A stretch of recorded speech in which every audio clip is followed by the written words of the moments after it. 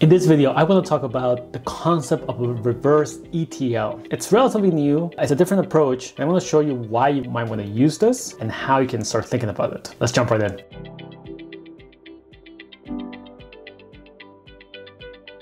Hi there, my name is Ruben and I'm a data and decision strategist, and I help companies use data to make better decisions. So one of the things we have to do, of course, is collect data, store it, and then make it available for reporting and dashboards, visualization. Now, the historical way of doing this has always been to collect data from all the sources, doesn't matter where it comes from, the web, mobile apps, paid advertising, paid channels, offline sources like your CRM, maybe financial data from like a bookkeeping software. So we pull it in like vacuum, right? We vacuum everything and then we store it into some kind of central data warehouse, like an Amazon Redshift, a BigQuery. And then from there, we might visualize it. We might build dashboards. Now that data is centralized, we can join it, we can combine it, we can clean it, we can transform it. And of course, the ETL process, the extract, transform, load, was created for this very basic purpose, to pull data from point A, your CRM, and to store it in point B, your data warehouse. Now, along the way, we got new things like Segment, Particle, the CDPs of the world, where it does the same thing. It pulls from a bunch of data sources, but then it will also send that to a bunch of other destinations, not just your data warehouse. So you have this data flow and you have a data going out to other places, not just the data warehouse. So you have the central thing that collects and sends data. So now we have this idea of a reverse ETL, which is starting to come out, and it really is just a data pipeline. The term might be new, but it's just another way of looking at a data pipeline of where data is going and where it needs to go. So in the reverse ETL model, we actually start with the data warehouse. So in our case, in the first example, we're pulling everything into the data warehouse, we're storing it, and then we're reporting it. And then the reverse ETL comes in and says, actually, let's send it to other places. Now, the reason why this is somewhat new, it may not sound that interesting, is that typically a data warehouse has been seen as a final destination. Once the data is there, you're done with it. And if you need to send it other places, let's say you need to send it to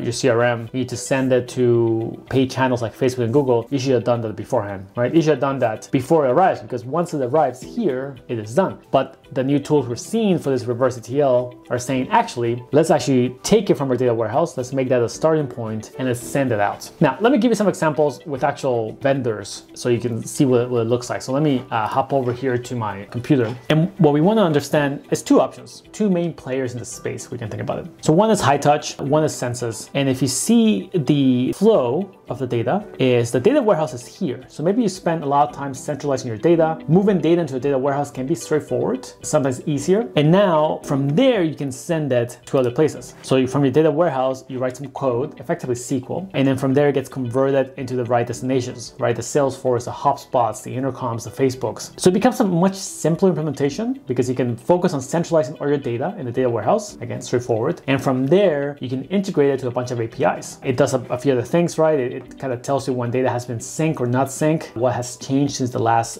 push, fill rows, things like that, things you might expect here. And then of course, when we look at the integrations, it's the typical things you might see. The CRMs, the email providers, Amplitude, Braze, Asana, interesting enough. And there's 20, 30, 40 implementations here that can plug in. You have all your data centralized and you send it over. This would really replace something like a Segment. Instead of sending to Segment, or instead of having to have Segment, you might want to start here. Of course, Segment is a destination here, so maybe Segment is a starting point as well. Nonetheless, the reverse ETL model provides an interesting case study, right? If you look at a census and a competitor, same idea, right? Based on SQL, you pull from a data warehouse and you send it elsewhere. And I'll give you an example, working with a client right now where they have a lot of offline data that doesn't integrate nicely into a CDP. What we can do instead is centralize everything in a data warehouse. That solves a lot of their problems by just being able to report data from a centralized place. And then if we want to pull it out to external partners like Facebook ads, we can use something like this to pull it. So instead of writing those custom APIs, we can pull it from our data warehouse and send it over to a bunch of different places. And same thing, common integration you'll see here. So the concept is interesting. I'm not sure how well these players will stand out, to be honest. I think a lot of this functionality will be captured by other players. For example, ETL tools now sometimes do this, right? Like you look at a tool like CData or Scavia, they can do a read, they can pull data from a source, like a CRM. They can also write data into a source, like a CRM. So not quite clear how much of these players will actually stand out on their own, but nonetheless, it's an interesting concept to think about that you can pull from your data warehouse already clean and stored and send it to APIs, not just report on it.